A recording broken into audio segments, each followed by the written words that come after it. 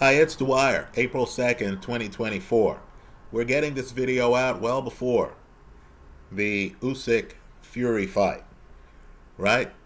Let's debut a new concept here. We'll call it If I Rule the World, right? I'm going to give you my take. What's really important here is your take in the comment section of this YouTube video, and you can take this dialogue wherever you want to go. Right now, I was thinking about ring walks, and we've had some great ring walks in history, right? But I believe this fight between Fury and Usyk really deserves a certain tone. I believe Tyson Fury is in a position that very few in the sport have been in before this fight, right? The only other guy I could really think of who has been in this position would be Ali, right? Understand Ali for the Liston rematches booed entering the ring, right? He, of course, had changed his name. People were upset.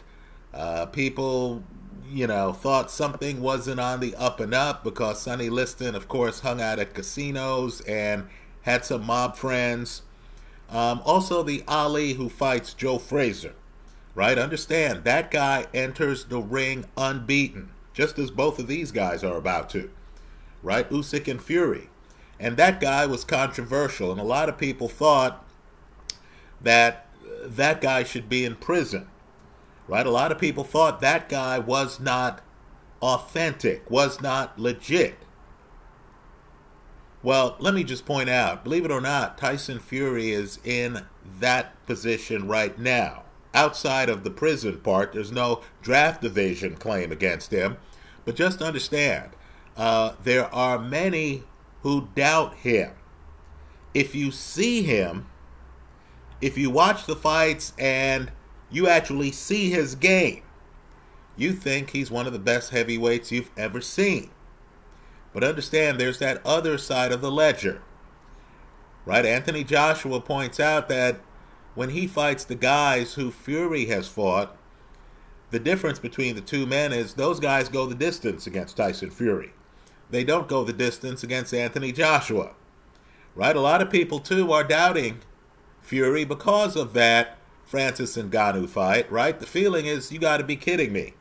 A guy in his first pro fight is not only knocking you down, but he's competitive with you, right? Several former fighters believe that Tyson Fury lost that fight.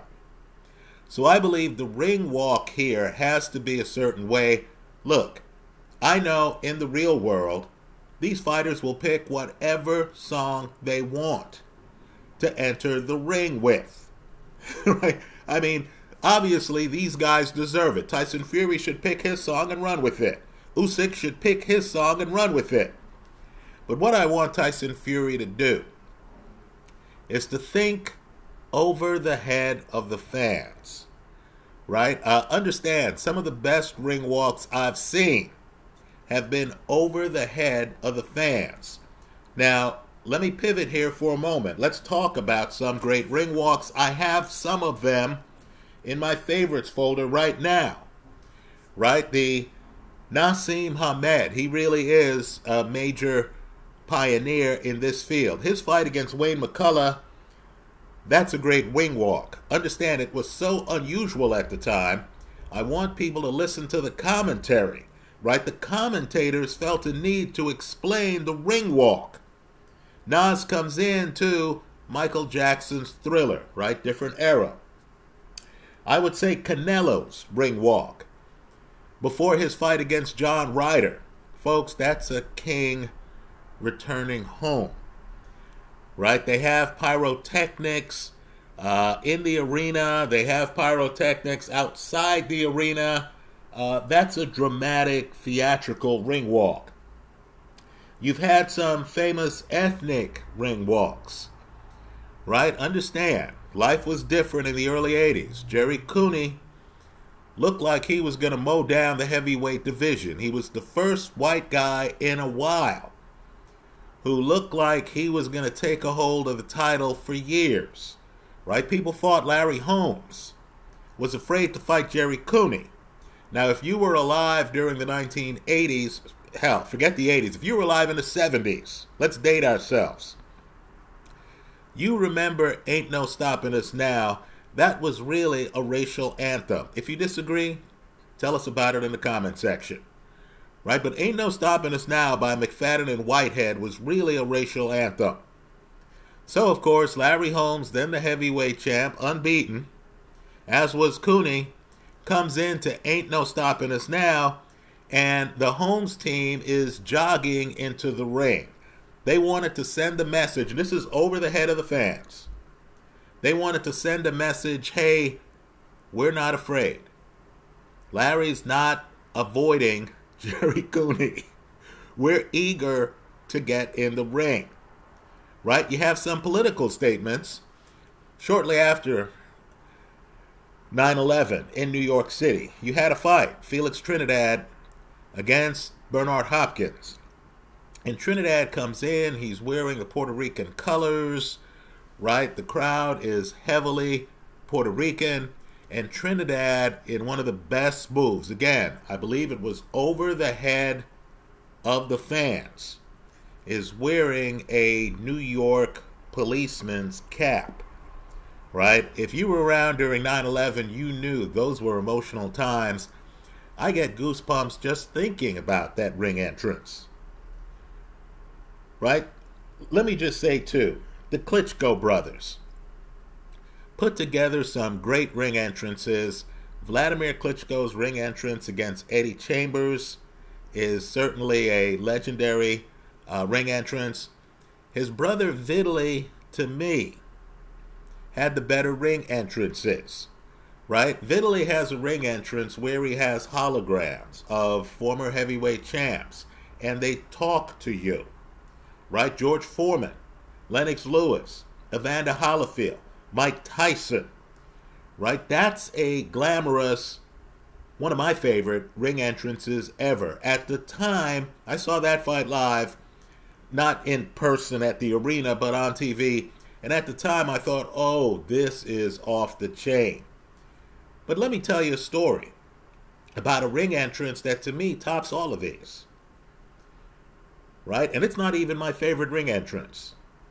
On network TV, and I'm just telling you, the best fights happen so unexpectedly that they often, and I mean often, are not pay-per-view. So on network TV, Lennox Lewis was fighting a late replacement, a guy who was just like Sebastian Fundora, right? Vitaly Klitschko was training for someone else. Lennox Lewis was to fight Kurt Johnson. Understand, Kurt Johnson had to bow out. So, of course, Vitaly Klitschko in LA.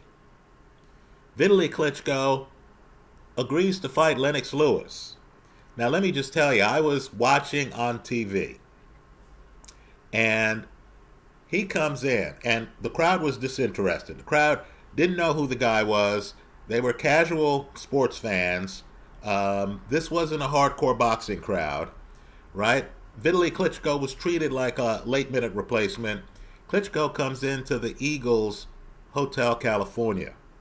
Right now, folks, if you're into soft rock from the 1970s, if you're into guitar solos, right, now to Joe Walsh, that is a perfect song. It was a perfect song for that moment.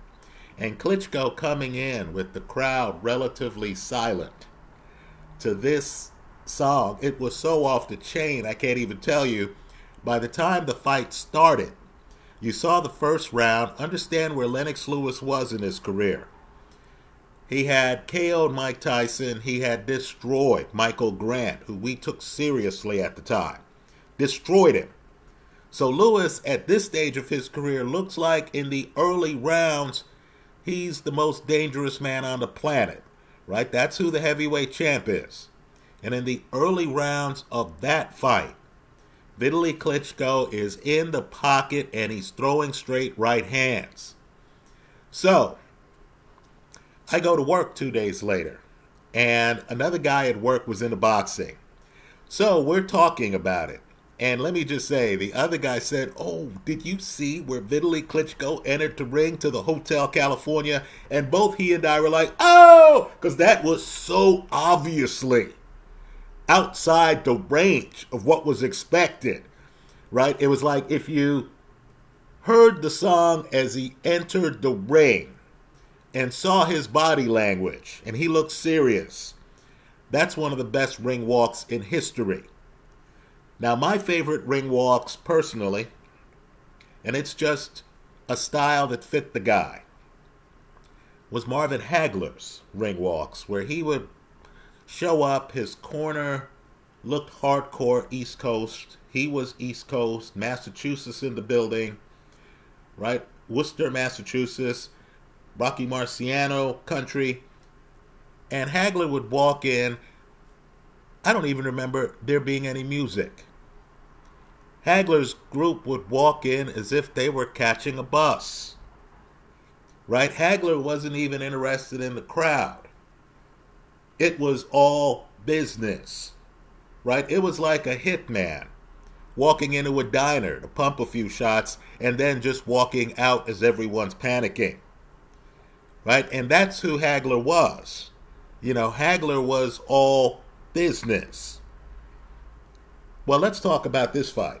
If I rule the world, if I'm advising Tyson Fury, all I can say is, look, so many people doubt Tyson Fury. Understand, if he wins this fight, in my opinion, he's the best of his generation. Right? I understand there's the Anthony Joshua crowd out there and they want to crack at him and stuff like that. But just understand, he's been at it so long. He's in his mid-30s now. That if he answers the call here and dispatches a guy who beat Joshua twice, a guy who, you know, is unbeaten, period, as a pro, a former Olympic gold medalist. If Fury dispatches Usyk here, right, even the skeptics will have to say, okay, he beat Deontay Wilder multiple times, and now here he is taking out Usyk, after, of course, earning the title against the then active, not inactive, Vladimir Klitschko in Klitschko's backyard. Klitschko was fighting out of Germany. So what I want Tyson Fury to consider is to dispatch with all the well-intended, big-time theatrical productions that fighters have put on in the past.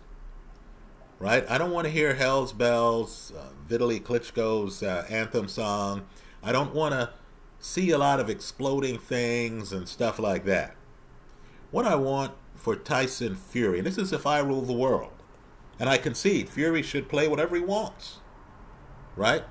But what Tyson Fury should consider is that he really is an Ali figure. In other words, there are those who believe he's the best ever, right? That they haven't seen a guy this big, what is he, 6'9", with this set of tools, who can actually step in the pocket and fight an in-the-pocket fight if he needs to. Right? So given the doubters, I believe that Tyson Fury here needs to pull a Vitaly Klitschko Hotel California type situation, go over the heads of the fans in the arena. This is for history, not the moment. This isn't, you know, Sweet Caroline where you're trying to get the crowd amped up and stuff like that. No, no, no, no.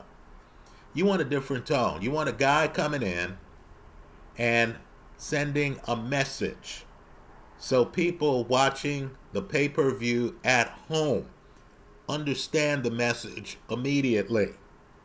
So 15 years from now, we're looking at the ring walk and we're remembering the moment. So the song I want, if I rule the world, the song I would have Tyson Fury enter the ring to is Harold Melvin and the Blue Notes featuring a young Teddy Pendergrass. right? Harold Melvin and the Blue Notes is, if you don't know me by now. Right, folks? The wording matches up with the event. The message is simply, look, I've been here. Right? You know me.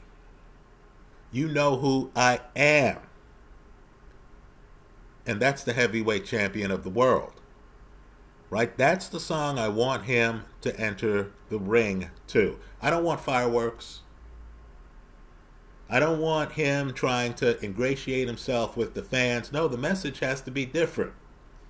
Right? Look at Ali entering the ring for the Liston rematch. The message has to be, look, man, I've been the best. I've done great things. If you don't know me by now, you will never, ever know me. Let me also point out, too, that I don't want some remake. I don't want Simply Red. No, this is a Harold Melvin and the Blue Notes song. I want the original. Because, of course, Tyson Fury is an original. Let me point out, too, he has reason to be pissed. Now, the line has readjusted. And I do believe, style-wise, he's in for the fight of his life. I do believe that. Right? But just understand, there's a moment here where Alexander Usyk was the favorite in the fight. You know, many people are doubting Tyson Fury to the point where many believe he lost to Francis Ngannou. So this is a moment in his career where he gets an opportunity to make a statement. Don't put a smiley face on it. I don't want to see any fireworks in the arena or outside the arena. Don't approach it as a king returning home or as a king anything. Right? Let the fans know, if you don't know me by now, you will never ever know me. Right? I'm just telling you, Ali had a contentious relationship with the boxing establishment in the 1960s. Right? Contentious. It's now the 2020s. Right, folks? Whether we realize it or not, this is an Ali figure. Let me just point out, too, Fury unbeaten as I make this video. Ali had car crashes. Right? Not in the 60s. He leaves the 60s unbeaten. But let's remember, the 70s, Joe Frazier beats him. Kenny Norton breaks his jaw, beats him. Right? Ali had problems. Ends up losing to Leon Spinks. Right? Later in life gets embarrassed by Larry Holmes. Right? But Ali had setbacks. Tyson Fury at this stage has been able to win his setbacks. Right? That first Deontay Wilder fight. That disastrous 12th round. Think about it. If he just stays on his feet, if that's a 10-9 round, he wins the fight. No, this is reckless Tyson Fury. Right? What's he doing? He's within range of Deontay Wilder's right hand in that 12th round. The Francis Ngannou fight, folks, even I feel that he had to win the 9th and 10th rounds of that fight to get the win against the guy who's a Pete Rademacher type. Right? Fighting for the heavyweight title, his first fight out. And so people are doubting Tyson Fury. Tyson Fury's tone entering the ring shouldn't be, don't worry, be happy. Shouldn't be, celebrate me. No, it should be a, if you don't know me by now, you will never ever know me. Right? If he wins the fight, then great. You know, his critics are just going to have to deal with it. But my own preference, and tell us yours in the comment section of this video. Right? My own preference is, hey, come in the ring, let the song linger in the air, let half the crowd ask themselves, why is he playing this song? Right? I'm just telling you, the crowd that sees Tyson Fury right now is going to be singing full-throated on the song. Those are my thoughts. Let me hear yours. I hope you leave them in the comment section of this YouTube video. I believe Usyk is the betting side of the play, right? Even I am on the other side of that song where, you know, if he said to me, if you don't know me by now, you will never ever know me, my response would be, hey, what happened in that Steve Cunningham fight? Right? But let's just say it's appropriate here to come in somber, have this song ringing, have your corner look like Hagler's corner. All business. We have a job to do. We have a hit we need to make on someone here before we leave the building. Those are my thoughts. Let me hear yours in the comment section of this YouTube video. And please visit my favorites folder here on YouTube. You'll see some of the better ring entrances in fight history. Thanks for stopping by.